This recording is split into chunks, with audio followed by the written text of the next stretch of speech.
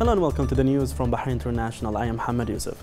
His Majesty King Hamad bin Isa Al Khalifa received a cable from Deputy Prime Minister Jawad Al-Arayyad in which he congratulated His Majesty the King on the historic initiative by the Kingdom to enact a peace declaration with Israel.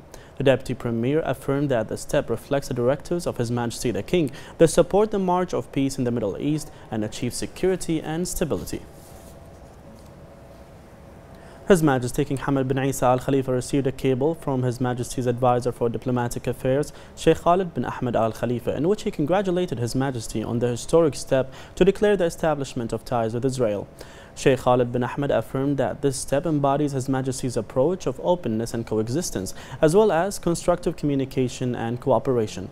He wished His Majesty lasting good health and happiness. His Royal Highness the Crown Prince, Deputy Supreme Commander and First Deputy Premier Prince Salman bin Hamad Al Khalifa chaired the weekly cabinet meeting, and Secretary General Dr. Yasser Al Nasser delivered the following statement. The cabinet praised the historic step in announcing a peace deal with Israel, which reflects the approach of His Majesty King Hamad bin Isa Al Khalifa in maintaining peace, as well as enhanced international cooperation that ensures peace, stability and prosperity in the Middle East. The cabinet added that this deal aims to enhance efforts and come up with just and comprehensive solutions, according to the Arab Peace Initiative, to ensure the rights of the Palestinian people. Following the royal directives to alleviate the economic repercussions of the pandemic, the government decided to take care of electricity, water and municipal fees for all subscribed citizens of their first home for a period of 3 months starting from October 2020 and not exceeding the bills of the same period last year for each subscriber. The cabinet directed the Central Bank of Bahrain to postpone loans installments for citizens affected by the pandemic until the end of this year. The cabinet then urged citizens and residents to commit to social distancing and instructions in order to curb the spread, and added that the people should assume responsibility in this regard. The cabinet then expressed sincere condolences to the Sudanese government on the demise of victims of floods and affirmed Bahrain's firm stance towards Sudan. The cabinet praised the directives of His Majesty the King to send humanitarian and relief aid to Sudan. Upon the recommendation of the Executive Committee led by His Royal Highness the Crown Prince, the Cabinet approved a draft law amending a number of provisions of the current Commercial Companies Law. The amendments include adding new features that provide further investment options and increase companies' income, as well as strengthening the rights protection of minority investors. The Cabinet examined the repercussions of issuing the Constitutional Court ruling on the unconstitutionality of extending the period of parliamentary investigation committees for over 4 months. The Cabinet discussed the National Oil and Hazardous Substances Pollution Contingency Plan, which includes the means of controlling oil spills and the mechanism of activating them after determining the level of the spills. The Cabinet approved a proposal on the payment incentives for employees in Quran recitation centers. A proposal prioritizing Bahraini farmers in Hurat Ali was also approved. The Cabinet approved a number of proposals implemented by the government at the time of their submission regarding the postponement of housing installments, the salaries of Bahraini employees in the private sector, and the application of work from home, as well as support of freelancers. The Cabinet was briefed on the outcomes of the first high-level meeting, to which His Royal Highness the Crown Prince received an invitation from the Secretary General of the World Health Organization to launch the Access to COVID-19 Tools Accelerator, which His Royal Highness delegated the Minister of Health to attend. The BDF Commander-in-Chief Field Marshal Sheikh Khalifa bin Ahmed Al Khalifa received the newly appointed Commander of the U.S. Naval Forces Central Command of the 5th Fleet, Vice Admiral Samuel Paparo. Defense Affairs Minister Lieutenant General Abdullah bin Hassan Naimi and Lieutenant General Diab bin Sagar Naimi were present. The Commander-in-Chief praised the historic relations between the two countries and the development witnessed at all levels, especially the military field, wishing him continued success in his new duties.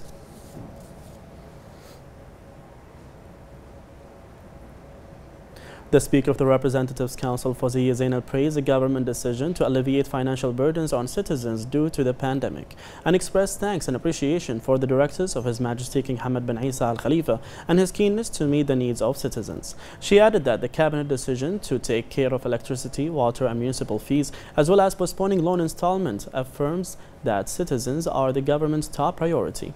She praised the keenness of the government led by His Royal Highness the Prime Minister Prince Khalifa bin Salman Al Khalifa and its care for the Representatives Council, and hailed the support and follow-up of His Royal Highness the Crown Prince, Deputy Supreme Commander and First Deputy Premier Prince Salman bin Hamad Al Khalifa.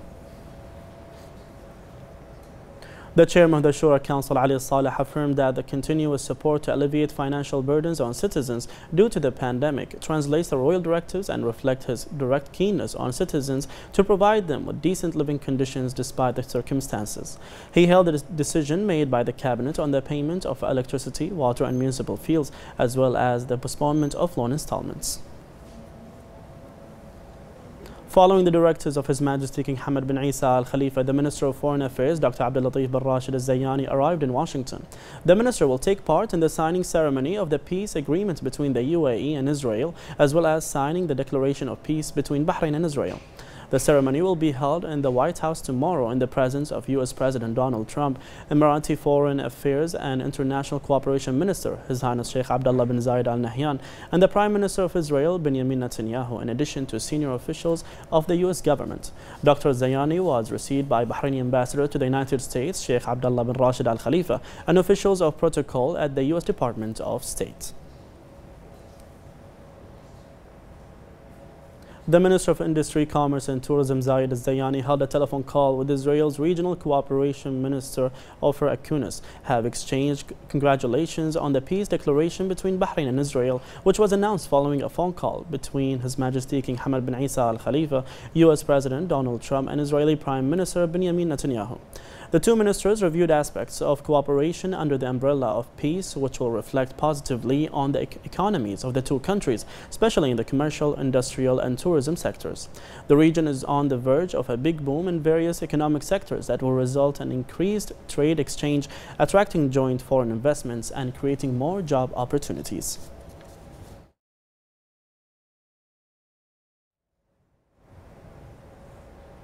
A telephone call was held today between Defense Affairs Minister Lieutenant General Abdullah bin Hassan al-Naimi and his Israeli counterpart Benny Gantz. They discussed the importance of Abraham Accord with Israel in enhancing regional stability in the Middle East. They also talked about their common expectations for establishing a close partnership between the two defense ministries, which will contribute to developing the capabilities of the two countries and maintaining regional security. The Israeli defense minister proposed to host his Bahraini counterpart during an official visit to Israel. The two ministers agreed to continue dialogue between them. The Supreme Council for the Environment, in cooperation with the United Nations Environment Programme Regional Office for West Asia, held the third environmental forum virtually under the slogan Ozone for Life, 35 years of protecting the ozone layer, coinciding with Ozone International Day. Dr. bin Dana emphasized the kingdom's active role in protecting the environment from the severe damage caused by the ozone hole since the first launch of the Vienna Convention on the Protection of the Ozone Layer and the Montreal Protection on Substances that Deplete the Ozone Layer. He also referred to the new legislation package recently launched by the SCE that aims to protect the environment and help the recovery of the ozone layer, which was signed by His Majesty the King's personal representative and President of the Supreme Council for the Environment, His Highness Sheikh Abdullah bin Hamad Al Khalifa. Today is actually the International Day for Ozone, and we took this opportunity to enlighten the whole private and public sector about the new methodology on recycling of the ozone depletion chemicals and procedures. What we have done is we created a recycling center, and we also enforced that all cylinder, it has to be reusable. The idea is to reuse the chemicals that is on the air conditioning now and take it to the recycling center and use it again. This will develop an opportunity for jobs for Bahrainis and will reduce the cost of those chemicals on the pockets of Bahraini populations. At the same time, reduce the amount of discharging those chemicals into the atmosphere, which will harm our ozone layers. Supreme Council for Environment this year is focusing on the forum for a week, talking about ozone for life. We are focusing on 4 things. Number 1 is how to manage the refrigerator and the refrigeration sections. Number 2, how to prevent the ozone that deplete ozone substances or ozone layer. Number 3 is how to licensing the technicians and engineers working in the rack sector, which is refrigeration and AC sectors. And number 4 is focusing on how to licensing these people and also give them a permission from the Supreme Council for the Environment for 5 years. So this is the main sectors that we're talking about. Bahrain took a historic step in announcing the declaration of peace with Israel, which will contribute to enhanced peace and stability, as well as opening up wider horizons of cooperation in the region. More in this report. This historic step comes from the kingdom's belief in the establishment of a just and comprehensive peace in the Arab region, while adhering to the Arab policy based on supporting the legitimate rights of the Palestinian people. Promoting peace efforts and opening horizons of stability in the region and the world is the goal of the Kingdom of Bahrain, and this step will pave the way to achieve it. Bahrain paved this path with courageous decisions, prioritizing the Palestinian people by declaring support for peace in the region. The kingdom has always been proactive in spreading the culture and ideas of peace, and the step to support peace with Israel affirms Bahrain's firm and permanent stance towards the rights of the brotherly Palestinian people and their need for obtaining their full legitimate rights. The Kingdom of Bahrain added its efforts to those of the UAE in defending the causes and interests of the nation and obtaining the rights of the Palestinian people. The kingdom also supports the efforts of all Arab partners in seeking to reach a peaceful solution that protects the interests of the Palestinians. The declaration to support peace with Israel does not contradict Bahrain's commitment to the Arab Peace Initiative and the decisions of international legitimacy. The Kingdom of Bahrain takes its decisions based on its national and Arab constants and its supreme security interests. Among those constants are the Palestinian rights that cannot be waived.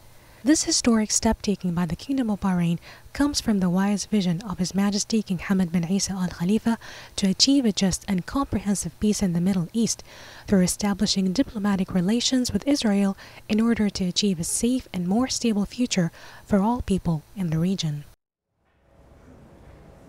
The Ministry of Health said today that the number of coronavirus cases reached 6,413 with 489 recoveries, 721 registered new cases and 1 death.